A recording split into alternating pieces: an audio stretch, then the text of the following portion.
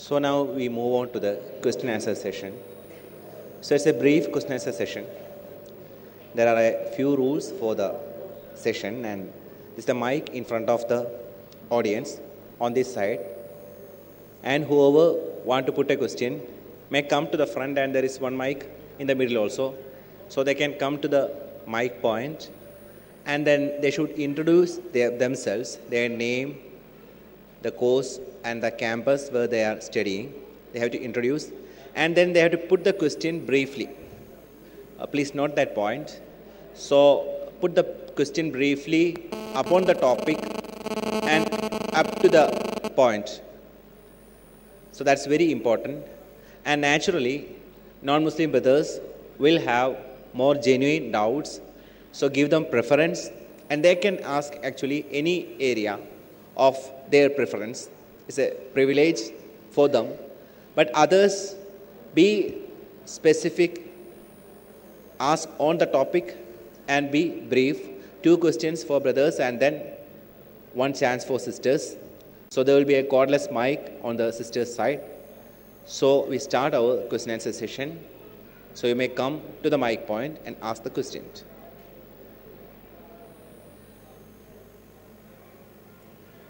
Assalamu alaikum. My name is Haidrul Islam from JNU. My question is, as you said, that the Holy Quran shook the world and changed the world. Every Muslim accept, and I also believe. But in other side, enemies of Islam, and that period, a very famous poetic also said that this Quran also divided families and made the son far from parents and made the daughter from, okay. But other side, as you said that the Holy Quran shook the world and changed the world. We and all Muslims accept and believe. But on other side, enemies of Islam said, and also famous poet also said, that this Quran also divided the families and made the son far from parents and daughter made far from mother. So what our answer should be in front of our enemies of Islam? Second question also I've had. I'll answer your first question, then inshallah you can stand over there. The brother has posed a question that we Muslims, we say that the Quran should reach the whole world and it is a solution, but some non-Muslims, they claim that this Quran, it divides families, it keeps a father away from his son and it keeps a daughter away from her mother. Well, if someone claims a certain thing, we don't accept it hook, line and sinker. We don't just accept whatever the person says. He should provide proof that does the Quran divide people? Show it from the Quran. Rather, to the contrary, the Quran says in chapter 17, verse number 23, it says, and worship your Lord and do not worship anyone besides him. And be good to parents. So much so that if one of them or both of them, they reach old age, do not say to them, oof. Do people understand what does oof mean? It is just an expression. Yani your father or your mother tells you to do something. Okay, get the plates from the kitchen. And you say, oof mom, not me again, ask my small brother. You're not even allowed to say oof to your mother. You're not even allowed to say oof to your father. These are the teachings of the Quran. Moreover, the Prophet Muhammad, peace be upon him, he said in a hadith of Sahih Tirmidhi, he mentioned that paradise lies beneath the feet of your mother. Paradise, it lies beneath the feet of your mother. Means, if you are nice to your mother, if you serve her, if you be kind and gentle with her, inshallah, you will go to paradise through that. Irrespective whether your mother is a Muslim or a non-Muslim. If you are a revert, you have accepted faith, and your parents still are non-Muslims, still you have your paradise under her feet. You have to serve them. This is what Islam teaches. This is what the Quran teaches. Moreover, in Surah Kahf, chapter number 46, Allah mentions that your mother, she bore you in pain. So respect the womb which bore you. Various places you will find the Quran, it teaches us to be kind and nice with our parents. So the claim which non-Muslims they make, it has to be backed by proofs, and the claim which you have put forth is not valid, because the Quran, it teaches the contrary, that we have to be kind and dutiful to our parents. I hope that answers the question.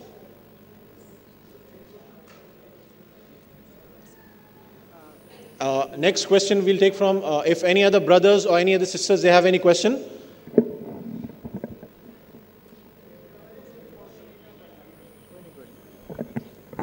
Assalamu alaikum. This is Amir Malik from JNU. My question to you is that the topic for today is the Quran, the book that shook the world. And taking from another idea that shook has different meaning also. We see that we Muslims have a different perception for shook. But after taking examples from 9/11 and other attacks, you know that. Isn't it a word that should be changed? That the book that changed the world instead of shook. That was my suggestion also. Well, the topic has been given to me by the organizers, so you can catch their neck. Okay. Anyways, no, I mentioned this in my talk that it shook people, it surprised them, it shocked them. Now, there is a positive shock and there is a negative shock. That's what I was talking. There is a positive and a negative to it. And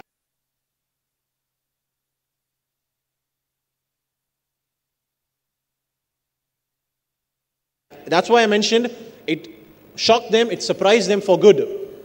So when you see something extraordinary, amazing, which might be for your benefit, you might get surprised and you might get shocked. Yeah, just like this, you will go crazy. 1 million rupees. So similarly, the Quran, what is the purpose of this topic is that it has certain facts, it has certain perception which are amazing and which are surprising for many, like these scientific facts. I, being a Muslim, a born Muslim, I myself was surprised when I came across these scientific facts.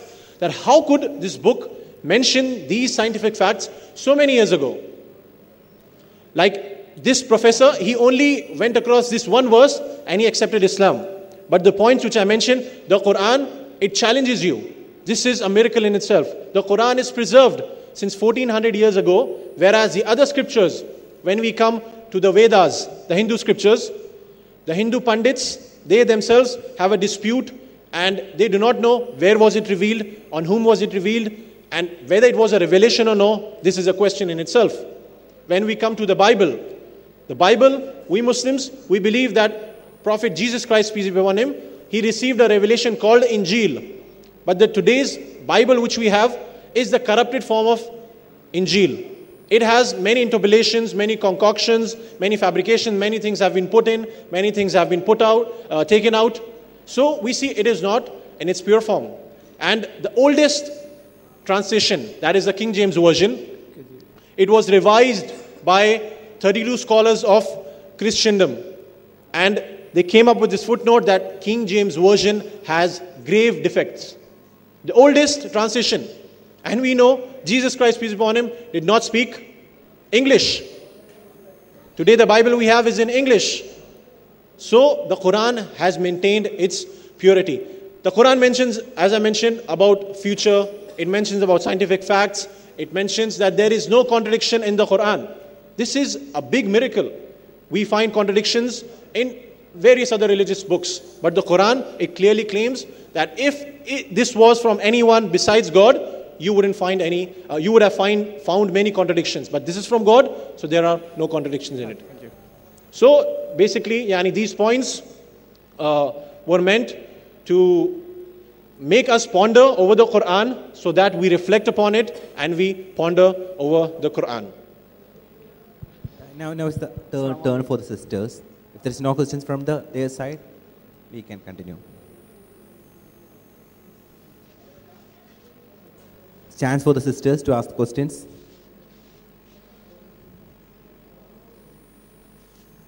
I guess the sisters, they have understood the topic very well, or they haven't understood anything.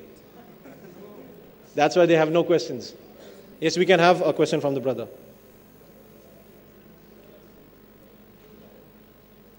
Do we have non-Muslim brothers? The non-Muslims, if there are any non-Muslims in the audience, they are free to question on any topic in relates to Islam.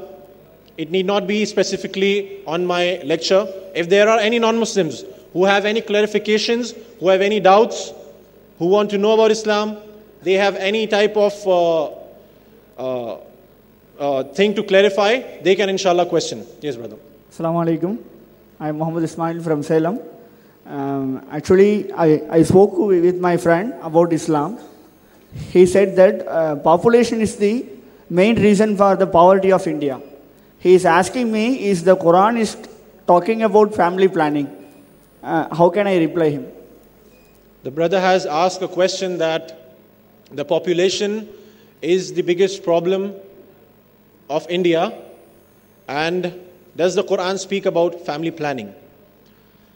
Number one, your friend is wrong. Population is never the problem. Rather, it is a solution. Today, which country do we consider to be the superpower? China. I hear China from here. They have it all right. Technology. Why? Because they have the population. They have manpower. You see these Chinese, they invent so many things. They are intelligent. Plus they have this manpower. The second to China is India.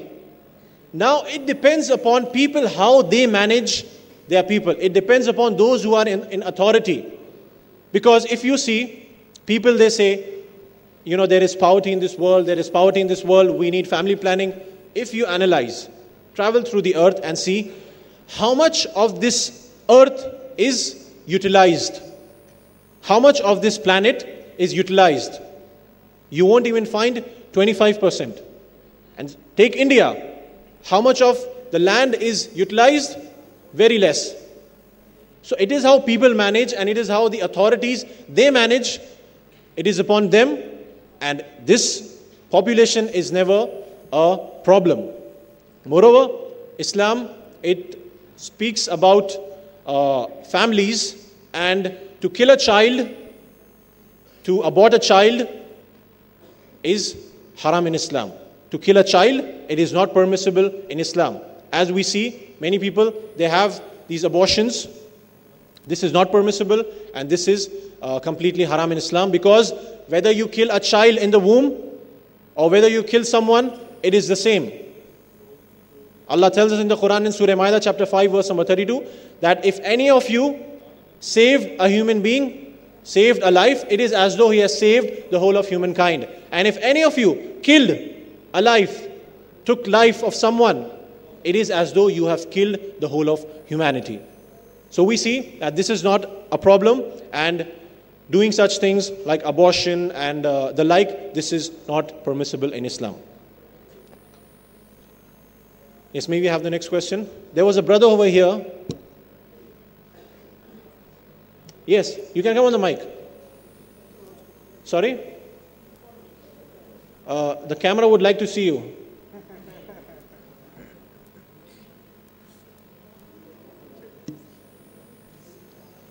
Thank you for giving me this opportunity. My name is Ibrahim from Sudan. Sorry? Ibrahim from Sudan. Ibrahim from Sudan. Okay. Yeah. So I want to ask you that as our Prophet told us that كل إنسان يولد على فطرة فأبواه أو يهودانه أو يسلمانه. I mean that there is some people that born for non-Muslim parents. What do you saying about them? What their in the last their future? If I've understood your question right, you said that the Prophet said every child is born on fitrah. Yeah, of course. He's born as a Muslim. Yeah. Then his non-Muslim parents? Their parents Yahudanahu or Yaslimanahu. But if some people they born for non-Muslim parents. Okay. Yeah. What about them? Okay, I get that point. Okay, yeah, thank you. The brother has posed that there is a hadith wherein Prophet Muhammad, peace be upon him, sallallahu alaihi wasallam, he said every child is born on Deen al-Fitr, which means every child is born on Fitra, innate religion. Means he's born as a Muslim. Until he becomes mature, then his family, his surroundings, they make him a Jew or a Christian or a pagan or an idol worshipper or the like. That's the reason a child who has not reached puberty, he is innocent. He is not accountable. A child who has not reached puberty, he is not accountable. Only when he reaches puberty, then his accountability starts. So the Prophet ﷺ said every child is born as a Muslim. Now, irrespective whether he's born in a Muslim family or a non-Muslim family, until and unless the child becomes mature, your accountability does not start. And this is the same for the Muslims and the non-Muslims. Whether he's a Muslim or a non-Muslim, they all have to practice and search the truth. They have to practice Islam and they have to strive to know the truth. They cannot say, I'm born in a Muslim family, my name is Mohamed, my name is Ibrahim, I can go to paradise. Direct ticket to Jannah. No, we have to work hard. You have to worship only one God. You have to not associate partners with Him. You have to follow the guidelines of the glorious Quran. Similarly, with a non-Muslim who is born in a non-Muslim family, he also has to search the truth. And many people, they say that, we have been following what our forefathers were following. We worship idols because our forefathers, they worshipped idols. We worship Jesus Christ because we found our forefathers worshipping Jesus Christ, peace be upon Him. Now, these people, they come up with this excuse, and this is only an excuse. When it comes to studies, when it comes to profession, they don't think this way. If the father of a particular person was a farmer, he need not necessarily go and become a farmer. He might become a doctor, an engineer, because today he knows and he can choose what is good and what is bad for him. Similarly, when it comes to religion, we should choose what is good and we have to use our intellect. God Almighty has differentiated us from animals. Animals also eat, we also eat. Animals also reproduce, we also reproduce. What is the differentiator? It is the intellect. We have to think, we have to reason. Just by being born in a non-Muslim family, we cannot go scot-free. We have to think about it, we have to come to a conclusion, because we all have this common sense. No one goes and eats food from the garbage. We all have this common sense. So similarly, worshipping one God, not worshipping human beings, not worshipping idols, not worshipping man-made things, these are important, and these are things which each and every individual has to reflect, whether a Muslim or a non-Muslim. Family does not matter. I hope that answers the question. Anyone from the side of the sisters? Anybody?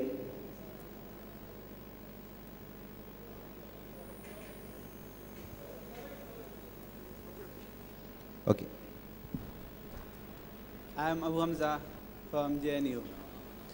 My question is, we believe that the Holy Quran is full of science, and we believe that it's true book of God.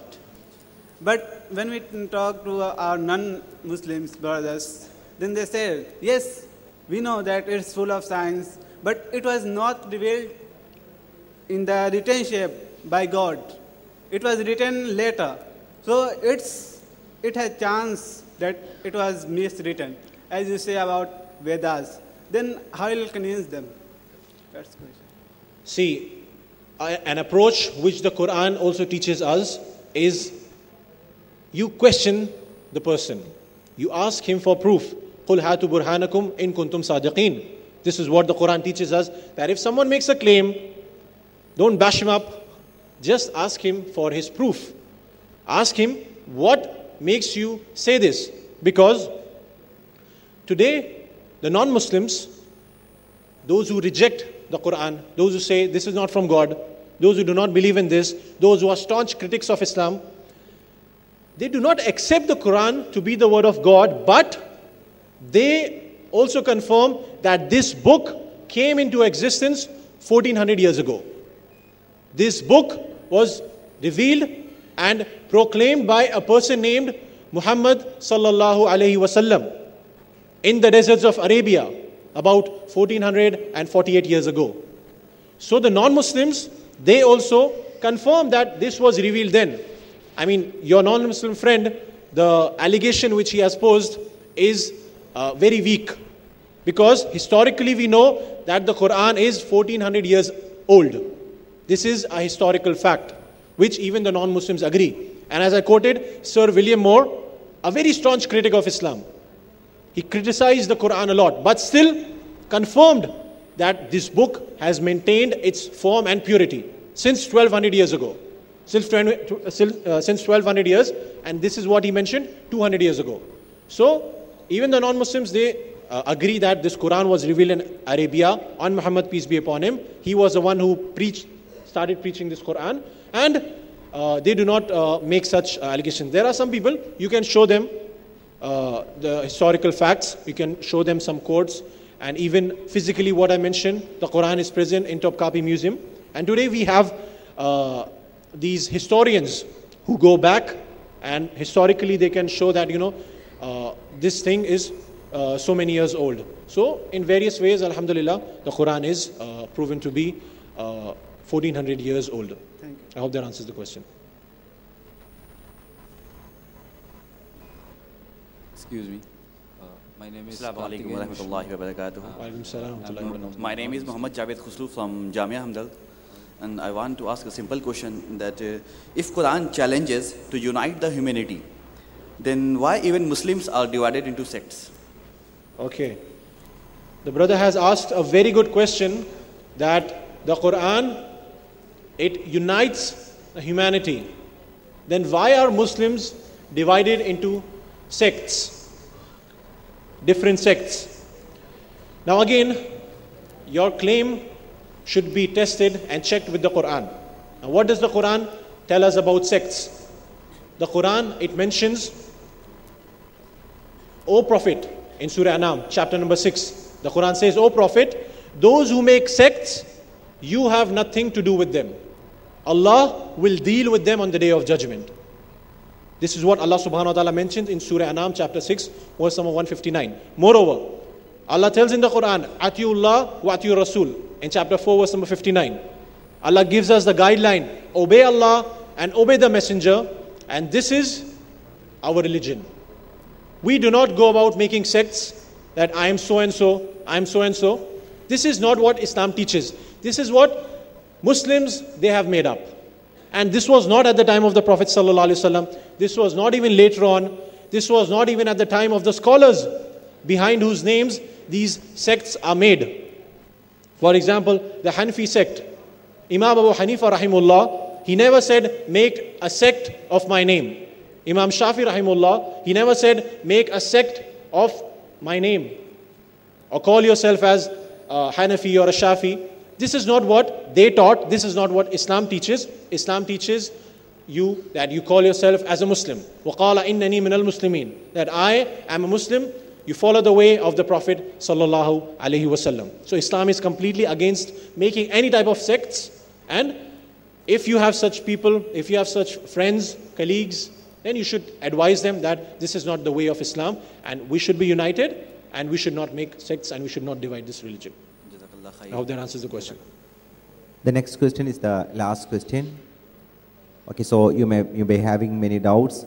So our scholars will be present here, and you may personally rectify your doubts with them. Okay. My name is Vishnu. I'm a non-Muslim. I'm here with my friends. My doubt is that these guys always have dogs and pigs. Can you be a bit loud, please? My name is Vishnu. Okay. I am a non-Muslim coming from Calicut. I am here with my friends. And these guys always avoid pigs and dogs from their life and their paths. Can you explain why that in clear? They have what? They are always avoiding pigs and dogs. Pigs and dogs? Yeah. What are pigs and dogs doing? They are always avoiding pigs and dogs. Muslims? Yeah, my Muslim friends. Okay. I get your question. So we have a brother over here, a non-Muslim brother. Firstly, I congratulate you that you have taken the initiative and you have come here in this conference. May Allah subhanahu wa ta'ala guide you. And he says that Muslims, his friends, they usually avoid pigs and dogs. Now, pigs, avoiding them, what I assume is eating them. Allah tells us in the Quran, in Surah Baqarah, chapter number 2, verse number 173, حُرِّمَتْ عَلَيْكُمُ الْمَيْتِةُ وَدَمُ وَلَحْمُ الْخِنْزِيرِ وَمَا أُهِلَّ لِغَيْرِ اللَّهِ بِهِ. That forbidden for you for food are dead meat, flesh of swine, anything on which the name of anyone besides Allah has been taken, any food prepared on which any other's name has been taken or sacrificed for someone else, and blood. These 4 things are forbidden. So for a Muslim, eating pork, this is forbidden in Islam. And if you see, even in the Hindu scriptures, if you read Manusmriti in chapter number 5, you see that scripture, Manusmriti, it forbids you from eating pork. If you pick up the Bible in the book of Leviticus, chapter number 11, verse number 7 and 8, it says that pork should not be eaten. The Bible also prohibits you from eating pork. But we see many of our Christian brothers, they eat it, but the Bible, it forbids eating pork. Now when we come to the point, it is forbidden from God Almighty. He knows what is good and what is bad for us. We abstain from it. God mentions something is bad for us, we don't eat it. Now, using our human limited intellect, when we see what are some of the harms of having pork, we come to know that the pork, it has got several diseases if the person consumes it. A person can be affected with hypertension. A person can be affected with various diseases. There is an egg in the meat of pork which goes into your body. It goes into your bloods and it can cause severe damage. It can even make you blind if it reaches the nerves of your eyes. It can make you insane if it reaches your brains. It can even kill you. There are various such diseases. So we see that eating pork is forbidden from God Almighty. That's the reason we do not have pork. Moreover, as far as dogs are concerned, then you know that dogs are crazy animals. If they bite you, you are in big time trouble. You got to go to the doctor and you got to get these injections. Before it was 14. Now, I don't know, it's 3 or how they have combined those 14. But nevertheless, again, dog is not something which Muslims, they associate themselves with, because the Prophet ﷺ, he has mentioned in the hadith that these dogs, they should be kept away. They should not be kept in your house except for the guardian dog. If you have a dog as a guardian, as a security for your house, for your office, for your farm, for your villa, whatever, then inshallah you can have this dog. Apart from that, keeping a dog, this is not something which we Muslims do, and it is not permissible for us. I hope that answers the question.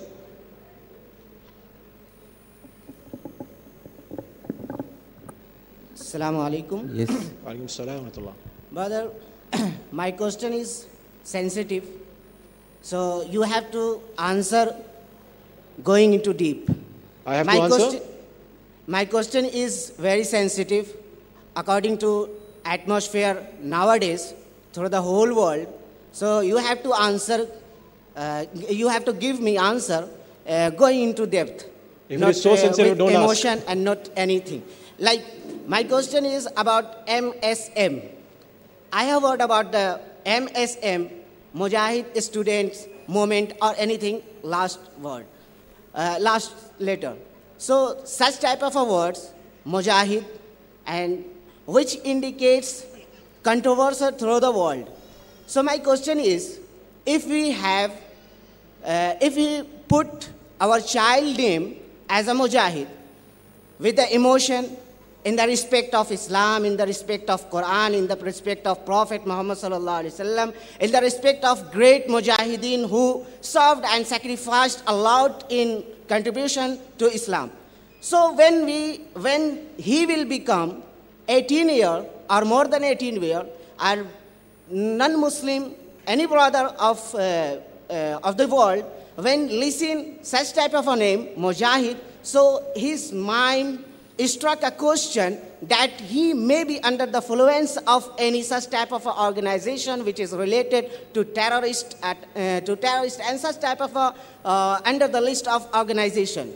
So should we avoid such type of a name, or should we put in the emotion of Islam? This is a very sensitive, because I have an example, Khalid Mujahid Marhum.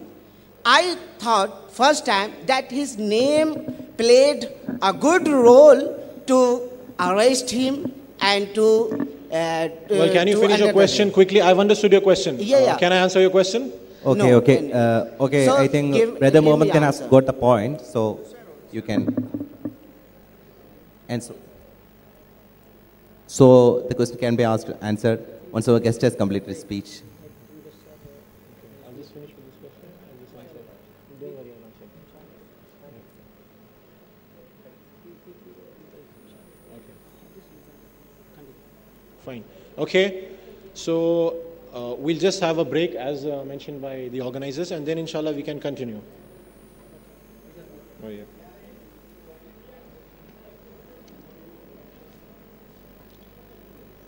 Jazakallah khair, Brother Muhammad Khan. Inshallah, the answer of the raised question will be followed by the chances of our distinguished guest here. By this is the opportunity of our respected guests from various parts of this Kerala. First of all, Mr. Shamsuddin N. is the member of Legislative Assembly Kerala. He is one of the major guests of this social debate. And also I would like to share another pleasure in front of you. Mr. Shamsuddin Sahab, he got an award just this evening from Pathanamthitta, the nearby town, for his performance and excellence in parliamentary activities. He is the award named Shrestha Samajika Award, the best parliamentarian award he got for his local area development, and also for the performance in Legislative Assembly. He got Shrestha Samajika Award.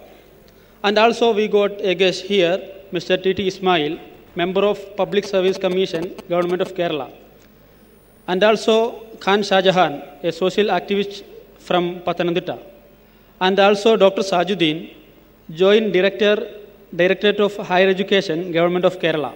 And Mr. Naushad P., Resource Person, UAD Aadhar, Government of Kerala. And I feel a lot of pleasure to invite Mr. N. Shamsuddin, member of Kerala Legislative Assembly, to address the gathering. Sir, please.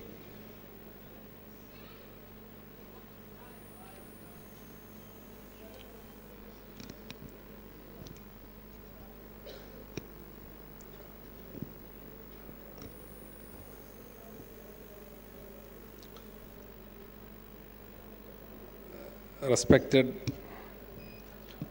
friends on the dais, Mr. Shahdad, Mohamed Khan, Sabir Nawaz, and T.T. Ismail, Member Public Service Commission, Khan Shah Jahan, and Dr. Sajuddin, P. Naushad, dear brothers and sisters from the different parts of the country and outside the country. Dear brothers, sisters, Assalamu alaikum wa rahmatullahi wa barakatuh. First of all, I congratulate Muslim Students Movement Kerala State Committee. The reason is very genuine, because they arranged a national conference for the highlighted students in the different parts of the country. I think it is not a first time attempt. Before this conference, MSM arranged this type of conference earlier also. Here, when we came on the dais,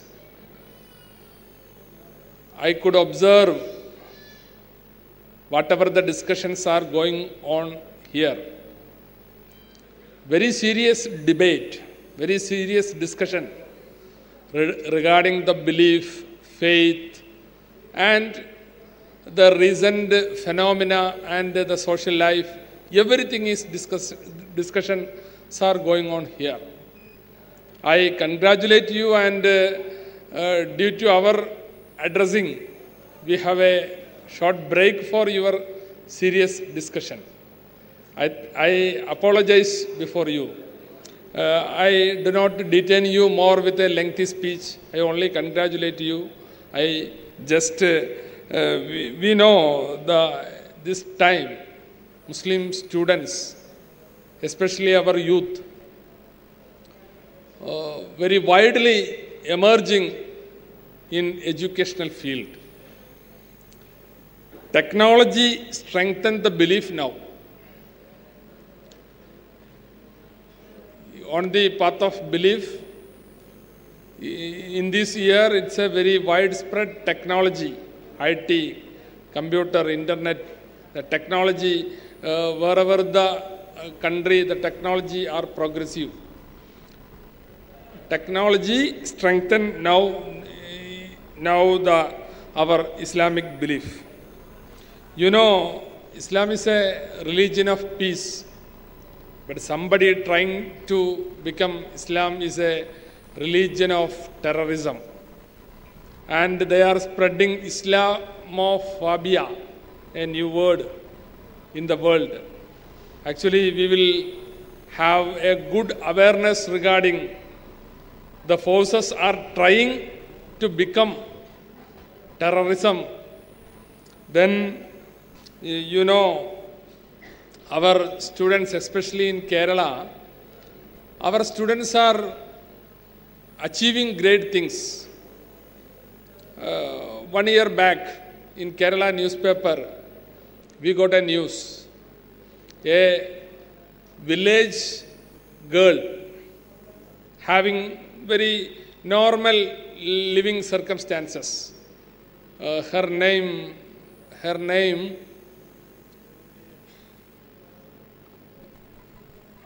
Neslim Nilangodan.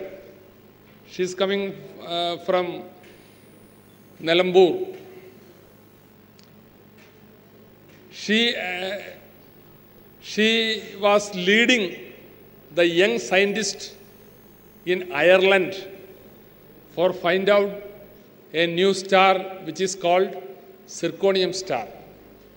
In even Kerala, our girls are also emerging and achieving international awards. This time, very widely our students emerging and expressing their. Then, in this time, I want to say one thing. Kerala, with all proud, I would like to say, Kerala is the best model. Here we are having good religion.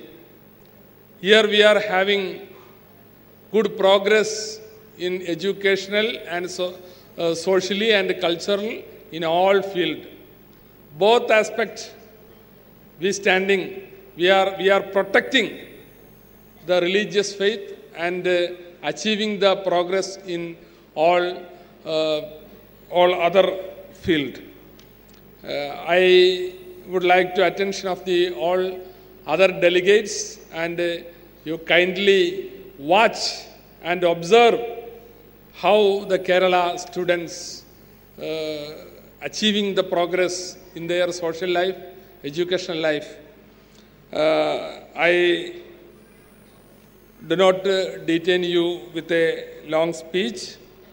I congratulate you all, especially the organizers. They are the Muslim Students Movement. And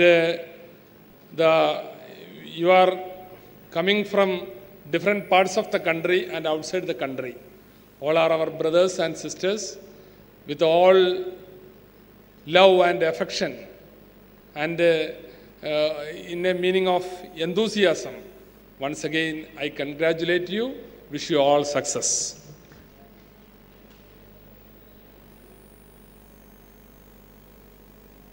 Thank you, sir. Thank you very much. I would like to invite Mr. T.T. Ismail Sahab, Member of Public Service Commission, Kerala, to address the gathering. Sir. Assalamu alaikum wa rahmatullah. Bismillah, alhamdulillah, wa salatu wa salamu ala rasulillah al-amin, wa ala alihi wa sahbihi ajma'in, amma ba'd. Respected President of this august function, my dear friend, Janab Jabir Nawaz Sahib, respected Member of Legislative Assembly Kerala, my dear friend, Janab N. Shamsuddin Sahib, my dear colleagues, dear Shah Jahan Sahib, P.S. Sajuddin Sahib, Naushad Sahib, my dear students and brothers and sisters. Bismillahir Rahmanir Rahim. Innal ladhina amanu wa amilu salihati kanat lahum jannatul firdausi nuzula khalidina fiha la yabuna anha wala. I am very happy to be an invitee of this August function, because I think we are delegates from Arab countries and all our states from India. History taught us, or we are taught, history begins from, Renaissance begins from Italy. Everybody taught it. Renaissance begins from Italy. Really, it begins from Arabs. It begins after Prophet Sallallahu Alaihi Wasallam. By the teaching of Prophet Rasulullah Sallallahu Alaihi Wasallam, Renaissance begins. And it is born up in Arab and it is brought up in India. Indians and Arabs are the fathers or originals of the Renaissance. It is for the well-being of the world, Renaissance, Navothanam. കേരളത്തിലെ മുസ്ലിങ്ങളെ സംബന്ധിച്ചിടത്തോളം നവോത്ഥാനത്തിൻ്റെ ഏറ്റവും ഉജ്ജ്വലമായിട്ടുള്ളൊരു ഭാവത്തിലാണ് കേരളത്തിലെ മുസ്ലിങ്ങൾ എന്നുള്ളത്. എന്തുകൊണ്ട് എന്ന് ചോദിച്ചാൽ അവിടെ ഉലമാക്കളും ഉംറാക്കളും ഒന്നിച്ചു നിന്നിരുന്നു എന്നുള്ളതാണ്. തീർച്ചയായിട്ടും അവർ സമൂഹത്തോട് പ്രതിബദ്ധതയോടുകൂടി സംസാരിച്ചു തുടങ്ങിയിരുന്നു തുടക്കത്തിൽ തന്നെ. അവർ ത്യാഗികളായിരുന്നു. അതുകൊണ്ട് സോഷ്യൽ കമ്മിറ്റ്മെൻറ്റോടുകൂടി അവർ സമൂഹത്തിൽ ഇറങ്ങിച്ചെന്നു. അപ്പോൾ കേരളത്തിലെ മുസ്ലിങ്ങൾക്ക് ഒരുപാട് വിജയമുണ്ടായി. കേരളത്തിലെ ഉമറാക്കൾക്കും ഉലമാക്കൾക്കും അതിൽ വലിയ പങ്കുണ്ടായിരുന്നു. മുജാഹിദ് സ്റ്റുഡൻറ്റ് മൂവ്മെൻറ്റ് ഇത്തരത്തിൽ ഒരു പ്രൊഫഷണൽ കോൺഫറൻസ് സംഘടിപ്പിക്കുമ്പോൾ തീർച്ചയായിട്ടും അതിൻ്റെ ഒരു 18ാം ആവർത്തനം ഉണ്ടാക്കുന്നത് ഈ ഒരു ബോധത്തെ നിലനിർത്തുകയാണ്. നവോത്ഥാനത്തിൻ്റെ, റിനൈസൻസിൻ്റെ ഒരു ബോധത്തെ പുതിയ തലമുറയിലേക്ക് പങ്കുവെക്കുകയാണ് യഥാർത്ഥത്തിൽ ചെയ്യുന്നത്. എനിക്ക് ബഹുമാനപ്പെട്ട എൻ്റെ സുഹൃത്ത് ഷംസുദ്ദീൻ സാഹിബിനും സമയത്തിൻ്റെ വലിയ പ്രശ്നമുണ്ട്. എന്നാലും ഒരു 5 മിനിറ്റ് നിങ്ങളോട് സംവദിച്ചിട്ടില്ലെങ്കിൽ വരവും യാത്രയും ഒക്കെ വൃഥാവിലാകും എന്നുള്ളത് കൊണ്ട് 1-2 കാര്യങ്ങൾ മാത്രം സൂചിപ്പിക്കുകയാണ്. എന്നോട് ഇവിടെ പറയണം എന്ന് പറഞ്ഞത് സോഷ്യൽ കമ്മിറ്റ്മെൻറ്റിനെ കുറിച്ച് പറയണമെന്നാണ്. പ്രൊഫഷണൽ സ്റ്റുഡൻസാണ് നിങ്ങളെല്ലാവരും. സോഷ്യൽ കമ്മിറ്റ്മെൻറ്റിനെ കുറിച്ചിട്ട് വിദ്യാർത്ഥികളോട് സംസാരിച്ചു കൊണ്ടിരിക്കുമ്പം എനിക്ക് തോന്നുന്നത് വലം അന്നഹു ലാ ഇലാഹ ഇല്ലല്ലാഹ്, ഒരു ക്രിയേറ്ററെ കുറിച്ച് പറഞ്ഞു കൊടുക്കുകയാണ് ഏറ്റവും ഉത്തമം. നിങ്ങളുടെ സോഷ്യൽ കമ്മിറ്റ്മെൻറ്റ് എന്ന് പറയുന്നത് ഒരു ക്രിയേറ്ററെക്കുറിച്ച്, ആരാണ് സൃഷ്ടാവ് എന്നതിനെക്കുറിച്ച് ആദ്യമായിട്ട് നിങ്ങളുടെ സഹപ്രവർത്തകരോടും സമൂഹത്തോടും പങ്കുവെക്കാൻ കഴിയുക എന്നുള്ളതാണ്.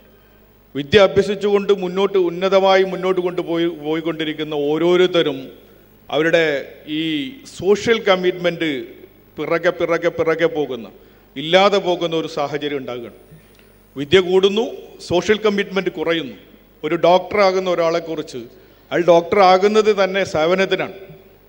അയാളുടെ പ്രവർത്തനം ഒരു രോഗിയെ സേവിക്കുകയാണ്, രോഗിയെ ശുശ്രൂഷിക്കുകയാണ്.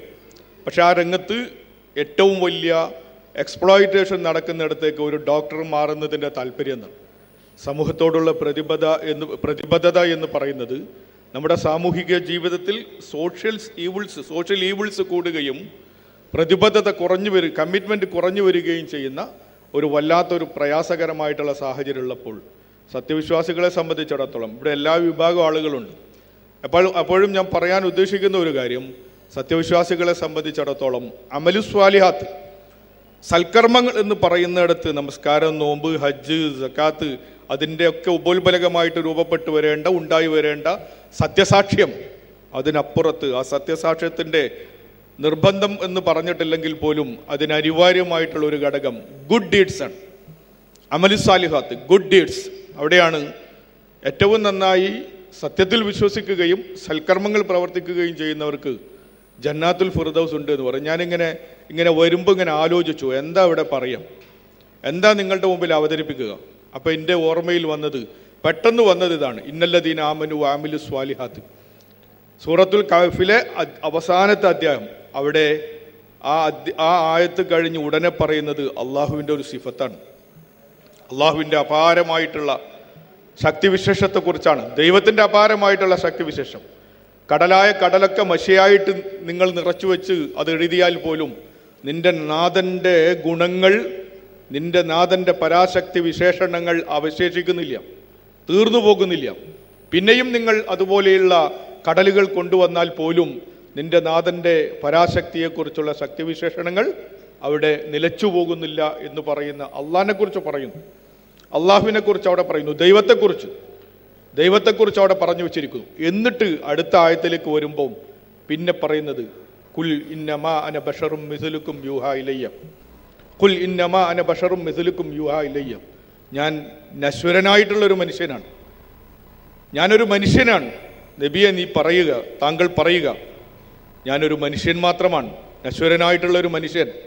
പക്ഷേ അവിടെ നബിയെ നമ്മളിൽ നിന്ന് വ്യത്യസ്തനാക്കുന്നത് നബിയിൽ റെവലേഷൻ ചേർത്ത് വെച്ചിരിക്കുന്നു, അള്ളാന്റെ വഹി ചേർത്ത് വെച്ചിരിക്കുന്നു എന്നുള്ളിടത്താണ് നബി, പ്രവാചകൻ, നബി എന്നൊക്കെ ഉള്ള വിശേഷണത്തിന് മുഹമ്മദും റസൂലുള്ളാഹി സ്വല്ലല്ലാഹു അലൈഹി വസല്ലമ അർഹനാകുന്നത്. പ്രവാചകനെയും ദൈവത്തെയും ചേർത്ത് വെച്ച് അമലുസ്വാലിഹത്തിനെ കുറിച്ച് പറഞ്ഞു വെച്ച് ഒരായാത്ത് നമ്മളുടെ മുമ്പിലേക്ക്, ദൃഷ്ടാന്തം നമ്മുടെ മുമ്പിലേക്ക് വരുമ്പോൾ ഒരു സത്യവിശ്വാസിക്ക് നാരോ മൈൻഡഡ്നെസ് പറ്റില്ല, സോഷ്യൽ ഈവിൾസിനോട് പൊരുത്തപ്പെട്ടു പോകാൻ പറ്റില്ല. മറിച്ച് എൻ്റെ സ്റ്റേറ്റ്, എൻ്റെ ഗവൺമെൻറ് എന്നെ ഒരു ഡോക്ടറാക്കുന്നത്, എന്നെ ഒരു പ്രൊഫഷണലാക്കി മാറ്റുന്നതിന് എൻ്റെ സ്റ്റേറ്റിലെ ഒരു തൊഴിലാളി കൊടുക്കുന്ന നികുതി ഉണ്ടെങ്കിൽ കേട്ടോ, എൻ്റെ സ്റ്റേറ്റിലെ ഒരു തൊഴിലാളി അവൻ കഷ്ടിച്ച് അധ്വാനിച്ച് ഗവൺമെൻറ് കൊടുക്കുന്ന നികുതിയിൽ ഒരംശം ഞാൻ ഡോക്ടറായി വരുമ്പം അതിന് ചിലവഴിക്കപ്പെടുന്നു, ഞാനൊരു എഞ്ചിനീയറായിട്ട് വരുമ്പം അതിന് ചിലവഴിക്കപ്പെടുന്നു. അങ്ങനെ വരുമ്പം ഞാൻ വിദ്യാഭ്യാസ രംഗത്ത് ഉയർന്നു പോകുമ്പം സമൂഹത്തോടുള്ള കമ്മിറ്റ്മെൻറ്റ് മറന്നുപോകാൻ പാടില്ല. മറിച്ച് ഒരു പ്രൊഫഷണൽ സ്റ്റുഡൻസ്, എത്ര ആദരവാണ് സമൂഹം നിങ്ങൾക്ക് തരുന്നത്, എത്ര ആദരവാണ് ഒരു മാസ്റ്റർ, ഒരു അധ്യാപകന്, ഒരു ഡോക്ടർക്ക്, ഒരു എഞ്ചിനീയർക്ക്, പ്രൊഫഷണൽ രംഗത്ത് ടെക്നോളജി. നേരത്തെ എൻ്റെ പ്രിയ സഹപ്രവർത്തകൻ ഷംസുദ്ദീൻ സാഹിബ് പറഞ്ഞ വിദ്യയുടെ വികാസം ലോകത്ത് വരുത്തിയിട്ടുള്ള അത്ഭുതകരമായിട്ടുള്ള മാറ്റങ്ങൾ, ആ മാറ്റങ്ങളിൽ നിന്നുകൊണ്ട് ചിന്തിക്കുമ്പോൾ എത്ര ഒരു ആദരവാണ്, എത്ര ബഹുമാനമാണ് ഈ പ്രൊഫഷണൽ സ്റ്റുഡൻസിന് ലോകം പകർന്നു നൽകുന്നത്, സമൂഹം പകർന്നു നൽകുന്നത്. അപ്പോൾ സമൂഹത്തെ തിരിച്ചു സേവിക്കുവാനുള്ള ഒരു ത്വര നമ്മളിൽ നിർബന്ധമാണ്. മലയാളത്തിൻ്റെ ഏറ്റവും വലിയ കഥാകൃത്ത്, നല്ല ചെറുകഥാകൃത്തായിട്ടുള്ള ശ്രീ ടി പത്മനാഭൻ ഒരിക്കൽ മലയാള മനോരമയിൽ ഖലീഫ ഉമറിൻ്റെ പിൻഗാമി എന്ന് പറഞ്ഞൊരു കഥ എഴുതുകയുണ്ടായി. ഖലീഫ ഉമറിൻ്റെ പിൻഗാമി, അതിലൊരു ഡോക്ടറുടെ കഥയാണ്, ഡോക്ടർ സൈനുദ്ദീൻ്റെ കഥ. ഡോക്ടർ സൈനുദ്ദീൻ വളരെ പാവപ്പെട്ട രോഗികൾ വരുമ്പം രോഗികളുടെ അസുഖമായിട്ട് നടന്നു വരാൻ കഴിയാത്ത രോഗികളുടെ അടുത്തേക്ക് ഡോക്ടർ സൈനുദ്ദീൻ വീട്ടിലേക്ക് ചെല്ലുന്നു. മരുന്ന് വാങ്ങാൻ അവരുടെ അടുത്ത് പണമില്ല. അപ്പോൾ അവർക്ക് മരുന്ന് വാങ്ങാനുള്ള പണം കൊടുക്കുന്നു. പണമില്ലാതെ ശുശ്രൂഷിക്കുന്നു. വീട്ടിലേക്ക് കടന്നു ചെന്നുകൊണ്ട് ശുശ്രൂഷിക്കാൻ നിൽക്കുന്നു. എന്നിട്ട് ടി പത്മനാഭൻ പറയുന്നു, ഇത് ഖലീഫ ഉമറിൻ്റെ പിൻഗാമിയാണ്. രാത്രി ആരുമില്ലാത്ത സമയത്ത് തൻ്റെ ഭാര്യയെ മറ്റൊരു സ്ത്രീയുടെ ഗർഭം പിടിപ്പിക്കാൻ പറഞ്ഞയക്കുന്ന മഹാനായ ഖലീഫ ഉമറിൻ്റെ പിൻഗാമി അയാളാണ് ഈ സൈനുദ്ദീൻ എന്ന് പറയുന്നു.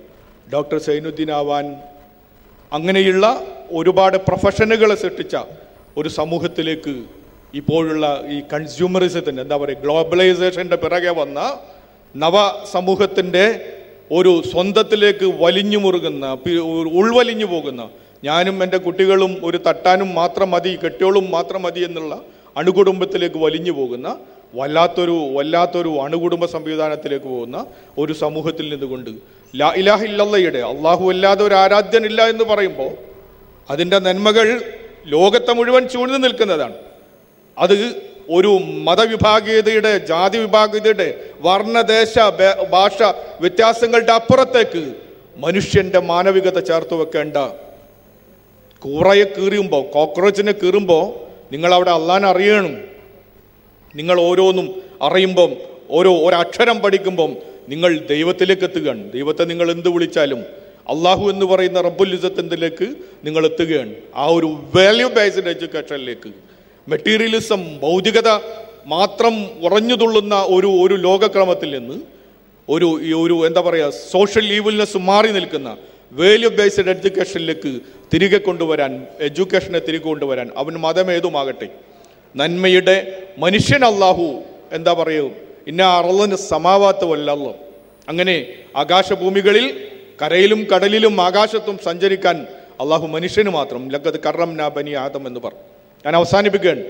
അങ്ങനെ മനുഷ്യനെ മഹത്വവൽക്കരിച്ച ഒരു സംവിധാനത്തിൽ നിന്നുകൊണ്ട് ദൈവത്തിൻ്റെ സൃഷ്ടികൾ എന്ന നിലക്ക് ഒരു പരിസ്ഥിതിയോടും സമൂഹത്തോടും മുഴുവൻ എല്ലാ സംവിധാനത്തോടും നസ്വിഹത്ത് കാണിക്കുന്ന ഗുണകാംക്ഷ കാണിക്കുന്ന ഒരർത്ഥമാണ് ഈ 18ാമത്തെ ആവർത്തനത്തിലും നിങ്ങളുടെ മനസ്സിലുള്ളത് എന്ന് ഞാൻ ഉറച്ചു വിശ്വസിക്കുന്നു. അതുകൊണ്ട് വളരെ സന്തോഷമുണ്ട് നിങ്ങളോട് ഇങ്ങനെ സത്യത്തിൽ ഈ ഒരു സമയം പിന്നെ വല്ലാതെ പണിപ്പെട്ടുണ്ടാക്കിയതാണ്.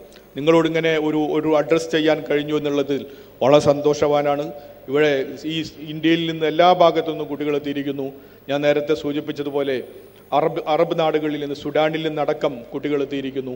അവർക്കൊക്കെ എല്ലാവർക്കും അള്ളാഹു അതിൻ്റെ ഒരു തക്കതായിട്ടുള്ള പ്രതിഫലം നൽകട്ടെ എന്ന് പ്രാർത്ഥിച്ചുകൊണ്ട് ഈ ചടങ്ങിൽ സംബന്ധിക്കാൻ ഉള്ള ഒരു ഭാഗ്യം ലഭിച്ചതിൽ അള്ളാഹുവിനെ അങ്ങേയറ്റം സ്തുതിച്ചുകൊണ്ട് നിർത്തുന്നു.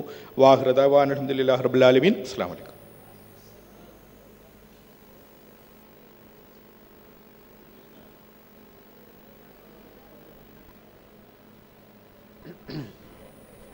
Assalamu alaikum wa rahmatullahi wa barakatuh. Well, is the brother present or has he left? The brother who posed the question. Okay, mashallah, he's here. Had to keep you waiting. The guests, they had to leave. So, but still, I'm back here just to answer your question so that you don't go home angry with us. No. Anyways, the brother, he had posed a question which, out of which I understand what your objection is. Now, as far as this name is concerned, MSM, alhamdulillah, it is a very beautiful name, the Mujahid Students Movement. Now, you don't need to be scared of this word Mujahid, okay?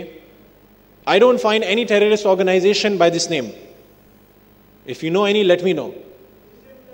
With this name, I'm not talking about hypotheses. I'm not talking about assumptions. I'm talking about something which is confirmed. Now, regarding something which is confirmed, if you see Alpha, which is a non-Muslim terrorist organization, Tamil Tigers, again, a Hindu terrorist organization, which you see very often in the newspaper, which is a confirmed news. Now, basically, just keep this simple thing in mind. Mujahid, this word, it comes from jihad. And jihad technically means to strive or to struggle. Okay? Now, you came all the way from your house over here to attend this conference. You strived and you struggled. You did jihad. So you are also a mujahid, technically speaking. A doctor, he strives and struggles to learn medicine. He has to stay awake all night. He has to eat less. He can't sleep. He has to strive hard. So he is a mujahid. In Arabic, linguistically, he is a mujahid. So if you see, this word has been coined by the media and it has been made like a terror word. The Prophet ﷺ, till 13 years in Makkah, they were oppressed, they were beaten, they were killed, they were looted for 13 years in Makkah, and they were expelled from their own land. Still, they did not fight them back, and this was the jihad of that time. This was a jihad. To be patient. To be patient is also a jihad. Simple. You don't need to be scared about that. Islam is very clear. Against any type of terrorism, Islam is against that. As I mentioned in Surah Ma'idah chapter 5 verse number 32, it says, whoever killed a person, he is as if he has killed the whole of humanity. If you have saved someone, it is as though you have saved the whole of humanity. So you see these brothers, mashallah, from so many years in different cities, they are doing Jiddu Jahad. They are organizing these big conferences, mashallah, organizing this on a big level. I come from a background wherein we organize programs, so I can understand that what effort it takes. It is nice and comfortable for the audience to come and sit and watch and go, but what the organizers go through is a real tough time. It is, in real sense, it is a type of jihad. They have to strive and struggle. Not eating, staying awake whole night, coordinating, and a lot of things are behind this to organize something. So, what you have to realize is that as a Muslim, you should not be apologetic. Rather, explain to the non-Muslims, explain to those who are a victim of media, who are a victim of misinformation, and you can go about. Inshallah, you don't need to be apologetic. You don't need to be someone feeling inferior for a certain aspect. I hope that answers your question. Yeah, I have Inshallah, if you have further questions, you can meet me in person. Inshallah, we can discuss, okay? So we will maintain the decorum. I came back to answer your question. So inshallah, we can meet if you have further questions. I conclude this. Wa akhru da'wana alhamdulillahi rabbil alameen. And I give the podium to the chairperson, inshallah. He will conclude the session.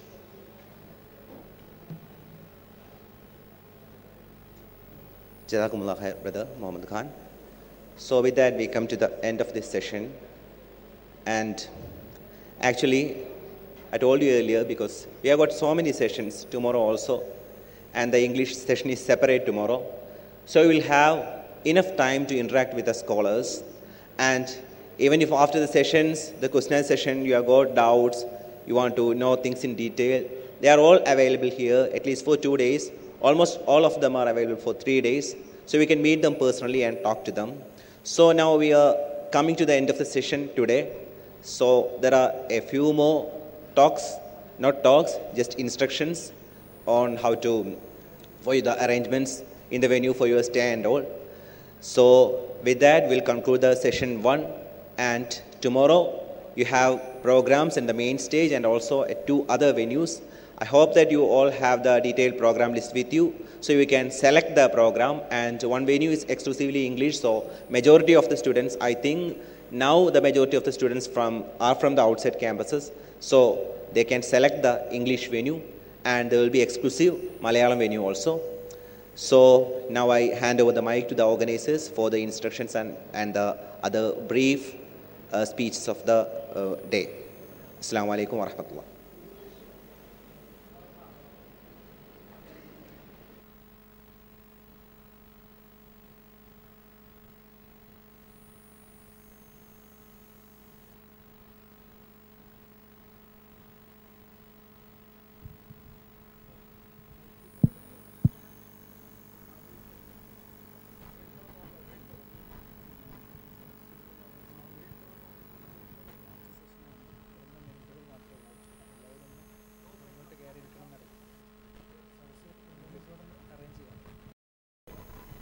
ഇന്നത്തെ ഏറ്റവും അവസാനത്തെ സെഷനിലേക്ക് നമ്മൾ പ്രവേശിക്കുകയാണ്.